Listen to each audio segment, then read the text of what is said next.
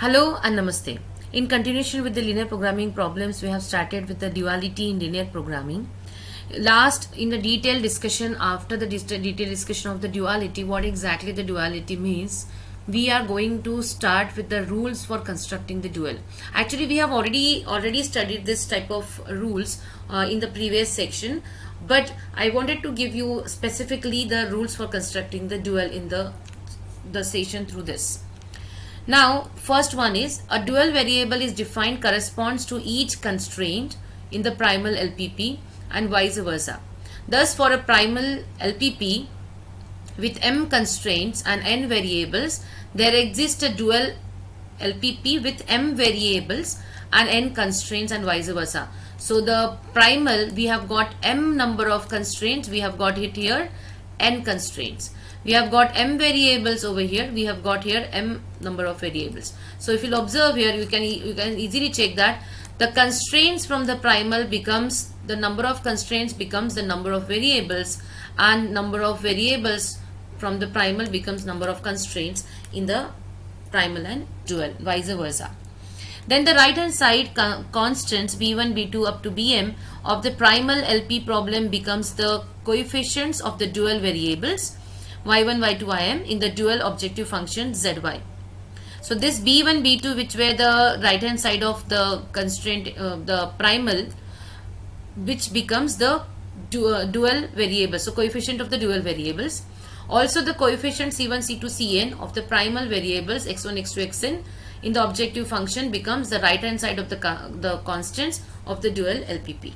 So very important to note the second point over here as well as the first, of course. Similarly, the third one, for a maximization problem, LP problem with the all less than or equals to constraints or type constraint, there exists a minimization dual problem with all greater than or equals to constraint.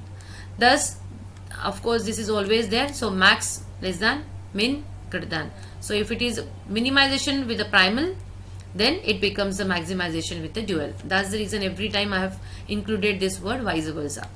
Thus, the inequality sign is reversed in all the constraints except the non-negativity conditions.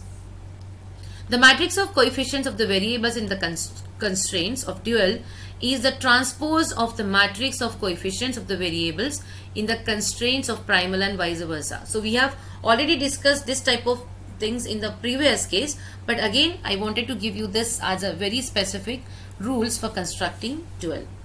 If the objective function of the primal LP problem is to be maximized, the objective would be minimized for dual, and of course vice versa. If the ith primal constraint is equality type, then the ith dual variable is unrestricted in sign and vice versa. So very important step to note it down. The last one, the sixth point, is very important to note this down. And of course we are going to start with the different questions based on the duality. And the primal and dual relationship, whatever we have discussed right now in the different 6 points, it can be incorporated in this type of table. So if you'll observe here, dual variables y1, y2, ym, which is of minimization type zy. Primal variables x1, x2 up to xn, which is of maximize z.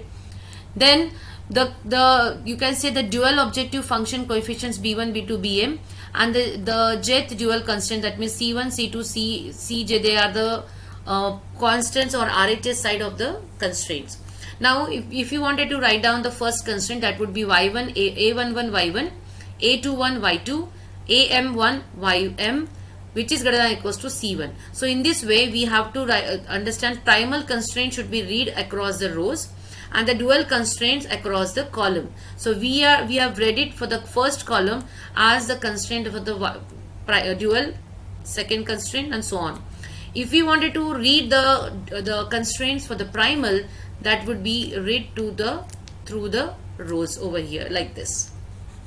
So you can just remember this type of table so that you can understand how to go about the duality and the primal and the concept of duality in detail. Yeah, this is all about the constructing the dual from the primal, the rules for them. Thank you so much. Happy learning.